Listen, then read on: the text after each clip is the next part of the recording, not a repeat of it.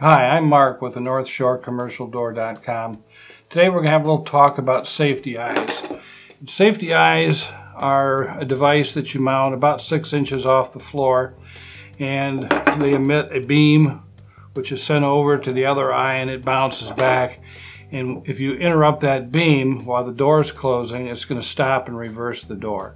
It's designed to keep the occupants of the building or home safe and sound. Interestingly, the garage door industry did not demand safety eyes until the year 1993.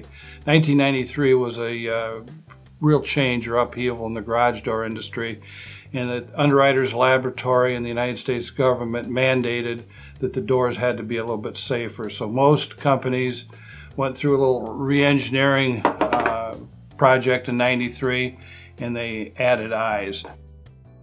Thank you for watching this video from NorthShoreCommercialDoor.com. Please subscribe to our channel so we can continue to make content like this. Thank you.